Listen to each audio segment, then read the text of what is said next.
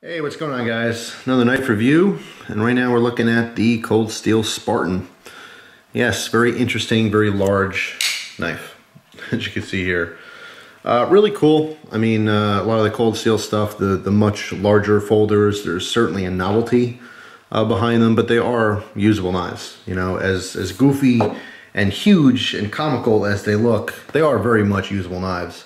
But right off the bat, I gotta say that this one definitely fits in the category of I want that knife because it's friggin' awesome.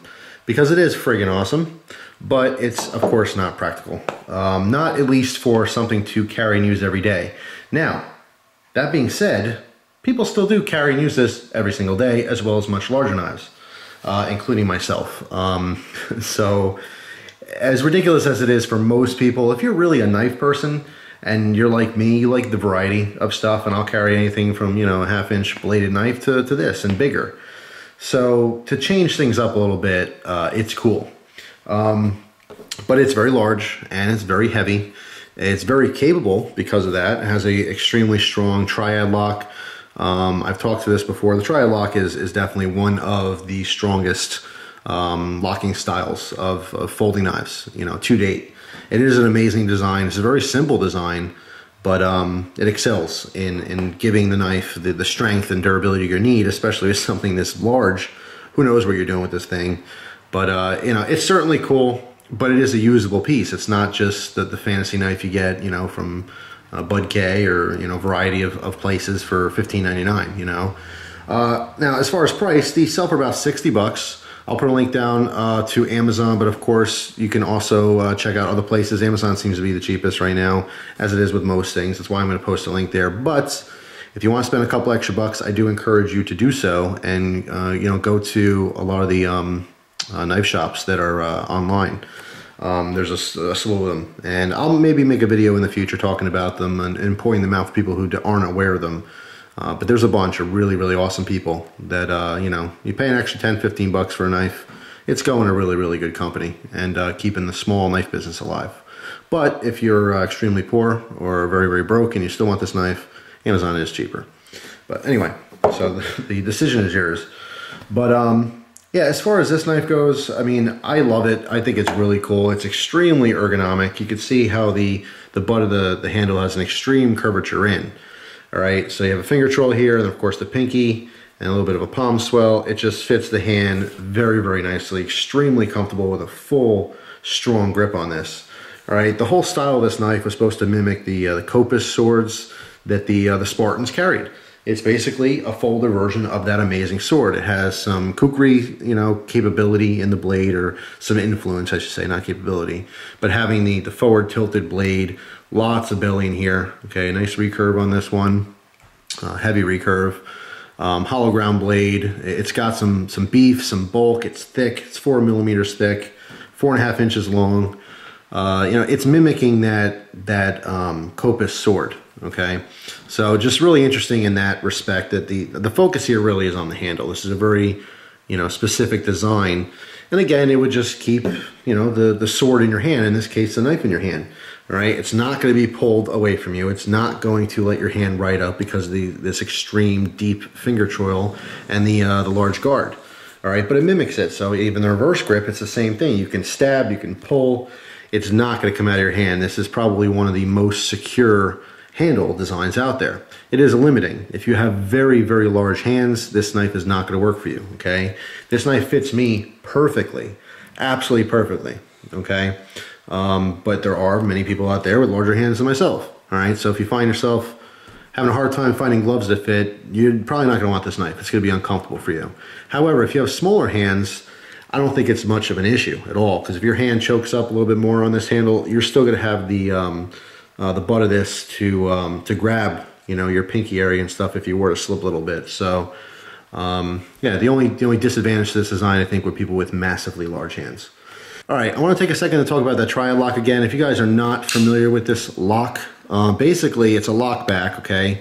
But you have a separate pin that separates the spine of the blade from the lock, okay? This is where you're getting all that extra strength. The inherent problem with this, if you guys have never used these before, okay, this is a big point I want to stress to a lot of people, is that some people have a hard time unlocking this knife because you have to depress that so far to release the blade, okay? There's a lot of spring tension on there, right? So a lot of people have problems with the triad locks. If you have a weak thumb or a problem with your thumb or a problem with strong lockbacks, this, again, is not going to be the knife for you. It is very difficult for the average person to just quickly depress that lock. There's a lot of strength and pressure that needs to be put on that in order to disengage it, okay?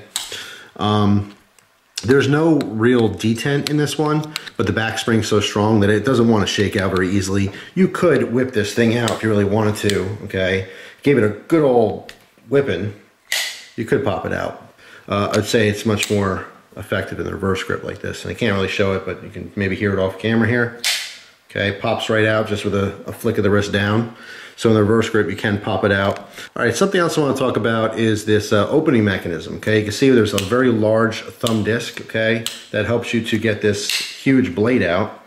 It takes a little bit of getting used to, but you can actually open and close this fairly easily with one hand, all right? Basically, once it's open, again, using a lot of pressure on here, there's a couple ways you can do this. You can depress it and push it down on something like, you know, your leg or the side of your body and close it that way, one-handed. Of course, you can let the blade drop as long as it's not in the way of your fingers, if you angle it right. But more than likely, you're going to be using two hands for this, okay? The most common way for me to open and close this would be to wave it open out of the pocket because that thumb disc does double as a wave feature. See how it's raised up off the spine, okay? This allows it to grip the material in your pants, and as you're pulling it out, it will wave fully open. This is extremely intimidating. Not recommended for the sheeple. When you're out in public and the sheeple are around you, do not wave this thing open because someone will probably be really, really scared and unnecessarily draw attention to yourself, all right? So this is definitely a lot of flash. You can take it out of your pocket without waving it, but you know, because it's on there, it makes it a little bit more difficult. So just be aware of that. When you're taking this out in public, it could draw quite a bit of attention, not just because of its size, but the fact that it can wave open, and that frightens people who aren't around knives all the time. So anyway, just a little note there. The pocket clip is swappable to left-hand side carry if you want to, which is very nice. The wave is obviously ambidextrous. You can wave this out of your left or right pocket depending on how you want to carry it. So that's a nice little bonus. The pocket clip on this one, actually, I have to say, is probably one of the best of all the cold steel clips. Usually they're super stiff. This one is kind of stiff, but with the orientation of it on this pocket, you can see the contact between the frame of the knife or the handle scale with that clip is very minimal. All right, so there's not a whole lot of friction. So this is literally the best clip, you know, experience I've had from cold steel. Cold steel has always had very stiff clips with very aggressive texturing, which made for a knife that grabbed that pocket material so hard it doesn't want to come out of your pocket, which is difficult, and it's definitely a negative. In this case, it's not a negative. This was totally fine in the pocket. I love to see you know, this experience on other cold steel knives. I love cold steel, as I do a lot of different companies, but the one thing I've always said is their clips are just too damn stiff. You know, they have to do something in the design to allow it to come out of your pocket so you can use the thing, you know? Anyone with cold steels out there know exactly what I'm talking about. But anyway, super cool. It is big, 10.5 inches overall. It's 6 inches closed. The material here is the Gimmicky. Cold steel calls Gimmicky. It's just a synthetic. It does have stainless liners, okay? Full stainless liners. This really helps with torque. It also makes the thing a brick in your pocket. 9.2 ounces, all right? So it's massive, it's heavy, it's impractical for everyday carry to open your mail, but people are still gonna buy them and use them because they're super cool. But I'm here to tell you that it is a usable blade, okay? The steel on this is the AUS 8A. Yeah, it's okay. You know, nothing special, but you know, I do recommend you know, keep your knives sharp, just as you would keep your guns clean and full of ammo. You have to keep your edge nice and sharp so you have a capable tool. So if you're able to sharpen your own knives, you know, it's not an issue at all. Some of the knives with you know, lesser quality steel, or I shouldn't even say lesser quality so much as it doesn't have a super steel. Price always reflects that, of course. This can have a better steel in it. It would jack the price up. keeping it at about a $60 price range, I think is very adequate, again, to have the AUS 8A. It's fine. Yeah, it'll dull up on you. All blades will eventually. But if you're really getting into knives, or you've been into knives for a while, you really should be at the point where you should learn how to sharpen yourself. So it's not an issue. I know a lot of people who love knives. They won't buy anything less than like M4 because they don't know how to sharpen their knives. And it's such a shame. They're really limiting themselves. They're not experiencing these cool, fun knives simply because they feel like the knife steel is crappy. And that is very unfortunate. Just learn how to sharpen your blades, and you can enjoy all kinds of knives, cheap ones all the way up to expensive ones. But anyway, that's not really anything specific to this knife as much as it is a rant just to people in general.